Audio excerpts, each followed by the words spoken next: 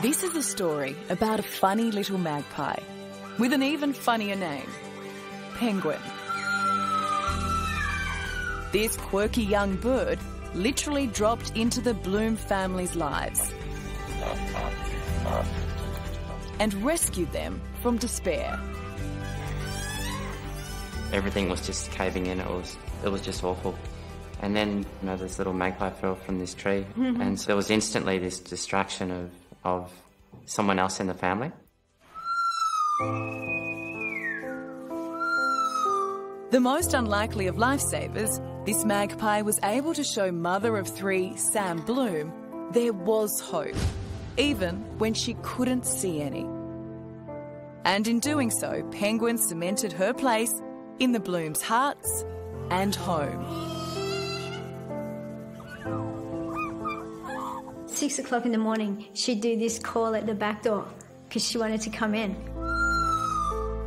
And so Cam would get up, let her in, and then she'd go into the boys' bedroom, Run down the hallway. into our bed and jump in and kind of fall asleep. Literally jump up, roll over, like cuddle up, and then feet go up in the air, and you'd put your little fingers in her feet so she could hold on to something, and then she would fall asleep.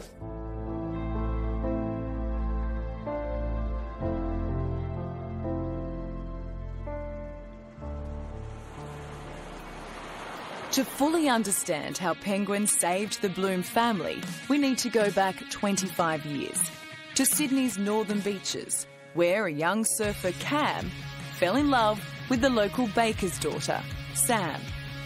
They shared a passion for sport and the outdoors, and once married, backpacked around the world together before their boys came along. Ruben, who's now 16, Looks good.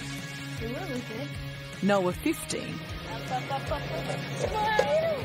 and Oliver, 12. Wanting to share their love of adventure with the boys, in 2013, they all set off for Thailand. How were the first few days of that holiday? We went swimming, and the weirdest thing is I remember thinking, wow, it doesn't get much better than this. And then we went over to the hotel, and one of the boys spotted the stairs going up to a rooftop. And so we went up there, and I don't remember it. I don't even remember walking up the stairs. I think I wiped it. You have no memory, of the accident at all? No. Taking in the panorama, Sam leant back on a railing. The wooden supports were rotten, and it gave way, sending her backwards onto concrete 2 stories below. I heard this terrible sound of the railing giving way or hitting the ground, and I just turned around and Sam was gone. Did you think she was going to die? Yeah, well, not right then, but then maybe within a few minutes, this pool of blood just started, coming out from Sam's head, and it was just really awful. So the boys were there, they saw everything? Yeah, one of them said Ribs said his mummy going to die.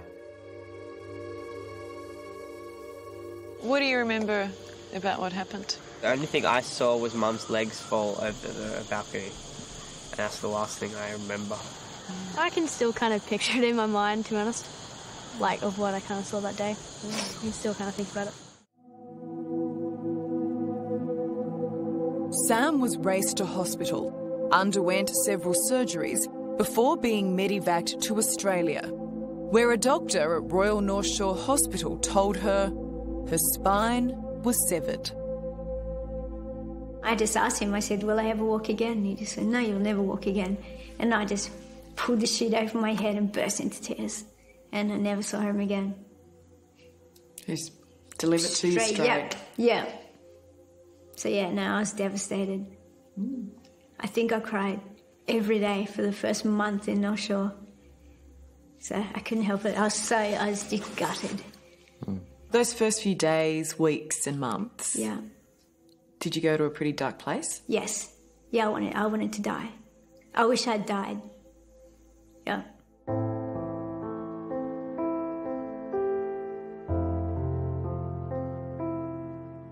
How bad was it when she first came home in those first few months? Didn't really want to see anyone, didn't want to see any friends, just kind of wanted to be by herself. Did you worry about her?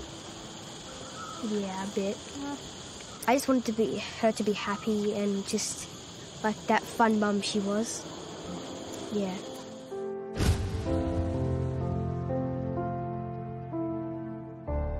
What do you miss about that old life? I miss everything. I miss me. Yeah, because I know I was happy. I was happy and I guess I was content with who I was. And But do you not feel like yourself anymore? No, not the same, no. I always feel guilty, like not being the mum I thought I would be. You know, I thought I'd be happy and easygoing and I don't know, but I'm not that anymore. Righto, come on, Noah. Sam couldn't hide from the reality of her injury. And as much as Cam and the boys tried, they just couldn't reach her. In her mind, she was merely a spectator in her own family's life.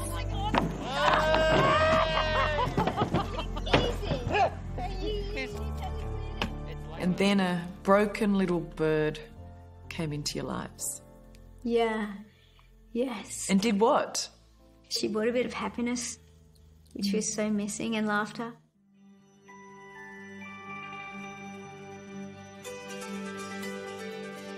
Penguin became the sixth and much cherished member of the Bloom family.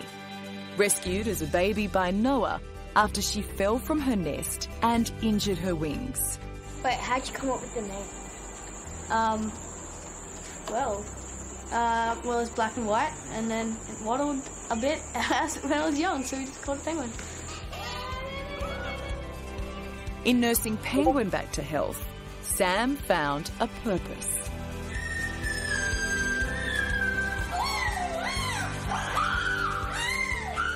When we did find Penguin and the boys would go to school and Cam would go to work and it was just Penguin and I, and she made me feel like I wasn't as useless because I had to look after her, I had to feed her and care for her, and she just, Your nurturing instinct kicked in. And I would just talk to her all the time.